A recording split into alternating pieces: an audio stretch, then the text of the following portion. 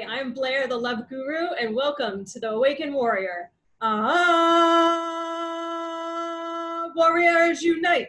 This is the show where I talk about current news stories and give my spiritual and psychological take on it, all for the purpose of awakening, educating, enlightening, and empowering the collective.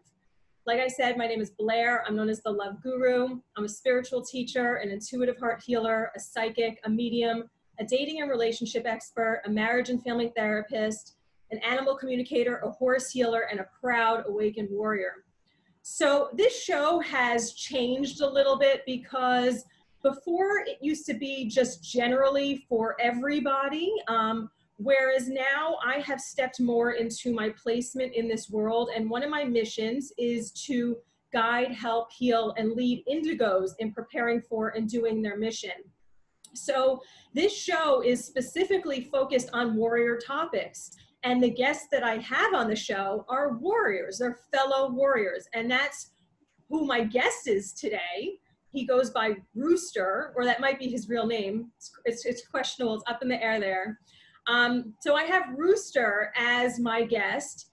And I guess first off, we'll just, before we do a little intro of you, let me ask you, Rooster, do you identify as a warrior? Well, I am not really a warrior, but I am a warrior for truth and to getting information out. If you can consider that as a warrior, I'm just an independent, concerned citizen who simply have had enough of the lies of the current administration and administrations before them and prior to them. And that's what I do, is I'm a warrior for the truth and to expose the corruptions and conspiracies of government. Okay, so I'm going to jump in a lot during this interview, this talk.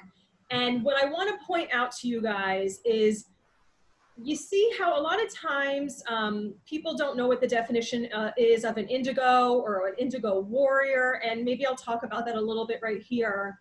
But he says that he's a warrior of truth. That's what we are. That's what indigo warriors are. We're warriors of truth. We're warriors of light. And we are here to bring down the corrupt structures, to tear down the corrupt structures, and then become the leaders of the new earth, to step into our roles of the leaders of the new earth. Now, what I teach is, one, again, like I said, how to prepare for and do your mission in the world. And part of that preparing is clearing out old programming. And what that involves is healing your mental, emotional, and childhood wounds. Because what we're seeing in the world right now, I'm going to just sum it up real quick. What we're seeing in the world right now is people who stepped into positions of power that did not value doing their internal work.